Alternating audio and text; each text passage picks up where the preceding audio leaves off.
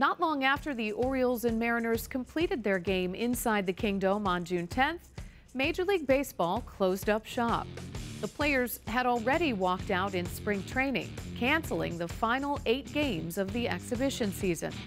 But now, after not being able to reach a deal regarding how teams would be compensated for losing free agents, the players followed through with the first mid-season strike in baseball history.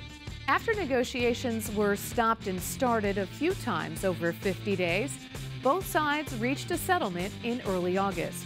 The season was restarted August 9th with the All-Star game in Cleveland after the strike wiped it out a few weeks earlier. In the end, the LA Dodgers ended up becoming world champs in one of the strangest seasons in Major League history.